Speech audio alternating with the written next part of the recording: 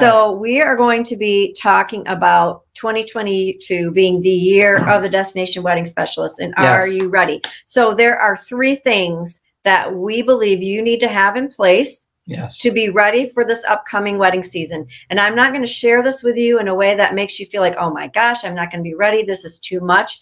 I truly just want you to understand how we operate our business and what we share in our program. And so for those of you who are in our 20K program already, this is just going to be a good reminder to go back through and make sure you have these things in place. The first thing you need to have in place for this wedding season is a marketing funnel. So let's talk real quick on some tips about your marketing funnel and some of the things that you need to have in there, that whole process. Okay. So the first thing is you need to get clear on who your ideal client is. And you're not going after every single bride and groom. Because you don't need to. Remember, it only takes 5 to 10 destination weddings a year to have a 6-figure income. So all you need to focus on the wedding couple that you really want to go after. There's plenty of them out there. They all are looking for help in this new normal, planning their destination wedding. We want you to go after the ones that fit your specialty, your unique talent in the destination wedding industry, because there's religious destination weddings, right? You might specialize in Catholic weddings. You might specialize in Jewish weddings. You might specialize just in Mexico destination weddings. You might specialize just in Jamaica. There's all kinds of wedding couples you can go after, and you don't need a lot. And then the next thing you want to do for your marketing funnel in thinking of your ideal client is you want to craft a marketing message that speaks to that ideal client. Right? I'm crafting that message that speaks directly to them so that when they go to your website or when they see your social post or when they see your blog, they are like, feel like you are talking right to them. They feel like you are the solution to exactly what they're looking for. And that's why we say you're not trying to be all things to all people. You want to be the perfect solution for the right fit couple. And so it makes everything so much more simple, because otherwise marketing can be overwhelming. And it's just like, what do I post about today? What do I talk about? And then you're trying to market to so many people, you end up marketing to no one. So then the other thing you need in your marketing funnel is a lead magnet, or 2 or 3, or however many lead magnets you need to make, just make them, but start with one. Start with one that's going to answer the question of the majority of your clients will have. That's going to be a good solution, or partial solution, I should say, for the majority of your clients. And the reason why we mention it is not to be a pain or be redundant, but it works. It works. That's how we build a multiple 6-figure destination wedding and honeymoon travel business, is because we built a lead magnet out there that wedding couples wanted. We created a lead magnet that spoke to those couples. They came across it on the internet. They put their name and email in to get it. We had their name and email. We could market to them, and we got hired by them. Which leads to the next part of that marketing funnel is having an email sequence. So even if it's just like 3 initial emails that you have written out, once somebody downloads and gets your lead magnet, then you want to have an automated sequence that goes out to kind of just touch base with them and give them a little bit more information and get them to know, like, and trust you a little bit more. Because at the end of your lead magnet, yes, you have a call to action. You want them to schedule a consultation. But if some people aren't ready for that yet, so having a follow-up sequence already on the ready, that's automated, so that when people download your lead magnet. Take the time over the next few months to make sure, like you said, build your lead magnet, get it ready to go, make your email sequences. One's welcoming them and giving them the link to your lead magnet. The next email is asking them how everything's going, and maybe join your Facebook group, or be on the lookout for tips and honeymoon and destination wedding tips. Or you've got a series on 5 amazing resorts that you want to share with them, 1 resort at one email per resort. You're always sharing, share them a little bit of knowledge in the next email, and then 3rd email again, then you go ahead and start sending them the info you promised them. So you're nurturing them.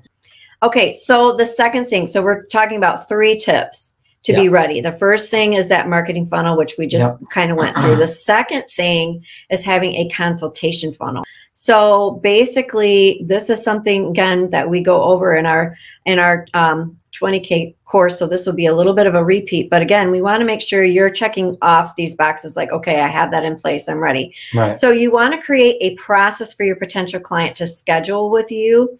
That includes having a form on your website that links to a calendar.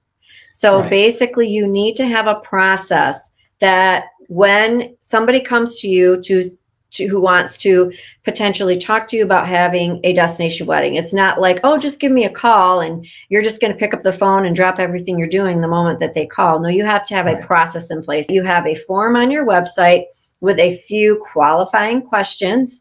And then once they submit that form, it links to a calendar. So your calendar will have times for them to schedule a consultation with you.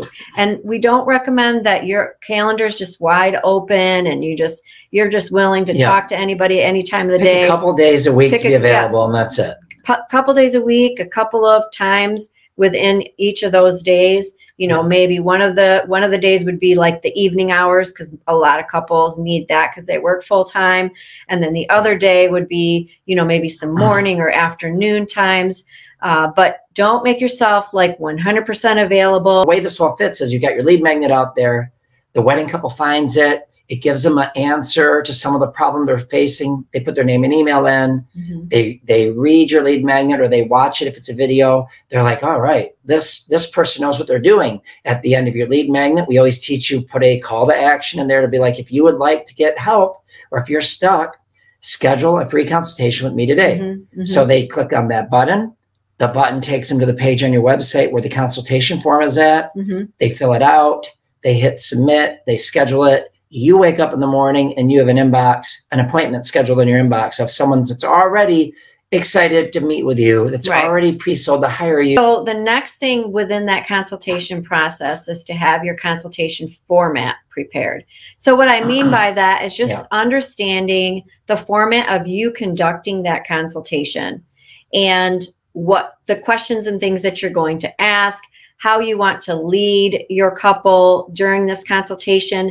It is not a time for them to just be open Q&A with you.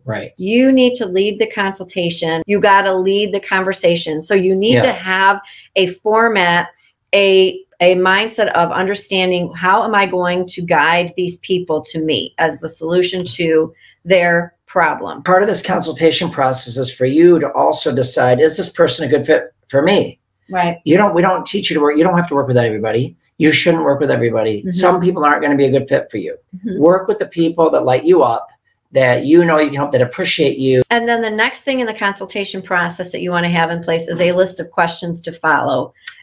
Specifically, how you're going to close the deal, how you're going to seal the deal, close the consultation, and have that practice. And you have to know what you want to say and how you're going to position that end of the conversation for sure. And when it comes to the questions and that, you know, kind of really just stacking things in a way where you're getting them to that emotional level, you're understanding a little bit more of what their vision is. It's not all just a logistical conversation, You want to find out a little bit more about what they truly want and what's really, really important to them, so that when you come to that end of the consultation, you can kind of bring it all back together and say, hey, because these are the things that you want, and because this is why you want to host a destination wedding, and then you have to just know what you want to say at that point, because the purpose of the consultation is to sell yourself and your services without being salesy. So for me personally, when I'm closing out a consultation,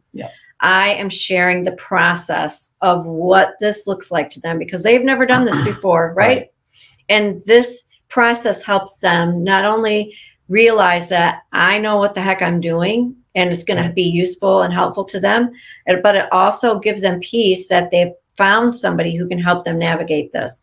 So understanding the process of how the destination wedding planning works and letting them know how it all unfolds will be a natural way to end any consultation. So the next thing, so we have the 3 things that we believe you need to have ready. 1, the marketing funnel. 2, the consultation funnel or process, and 3, the new client acquisition process. Yes. So this is the other thing that you want to have in place so that you're not like, oh my gosh, they're hiring me. Now what do I do? But the first thing you want to have in place is your list of services. Yes. This is going to include your professional planning fee. So you want to stack your value. You want to show your value. Those of you in the 20K program, we have that download for you. You can just follow that format, copy it. We give you all of it listed like literally you can copy and paste it if you want, or you just, you know, add some things depending on your list of services. But please look at it and make sure that it fits what you want to do. Otherwise, you're going to be signing up for stuff that you didn't like.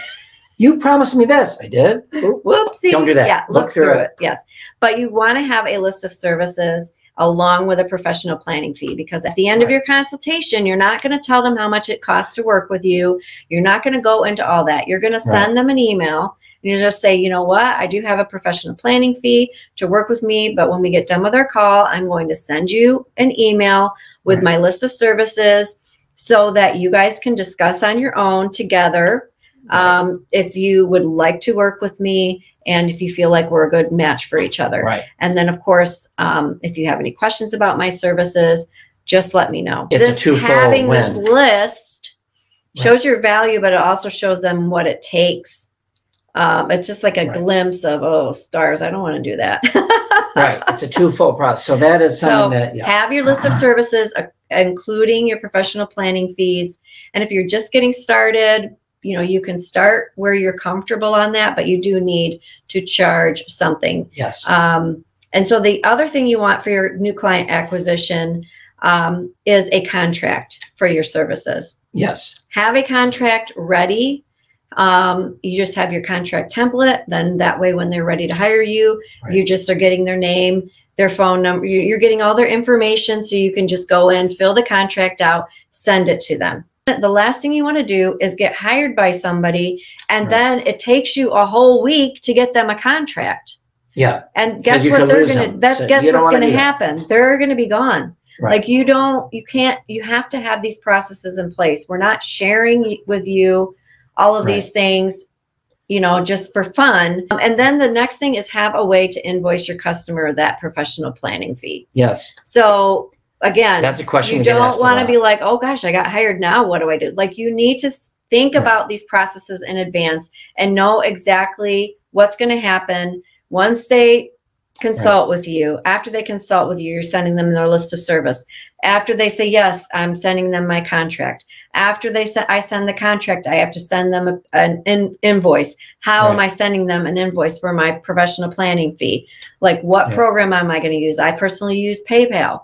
It's been something I've used for forever, and it's just easy for me. But let's just review real quick 3 things that you need to have in place to be ready for this upcoming wedding season. Your marketing funnel. Yep. Your consultation funnel or consultation process. Yes. And the new client acquisition process.